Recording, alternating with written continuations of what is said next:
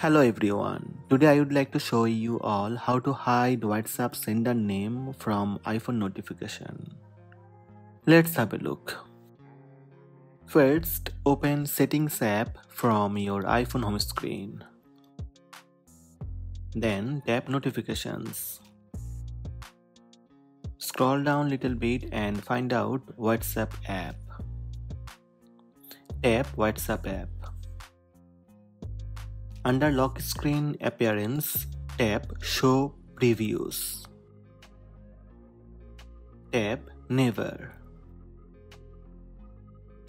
Go back to notifications and make sure lock screen appearance, show previews, never. That's it. Restart your WhatsApp app and check the notification. Method 2.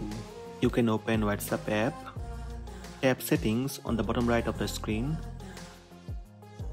Then tap Notifications. Under Notifications, just turn off Show Preview. Preview message text inside New Message Notifications.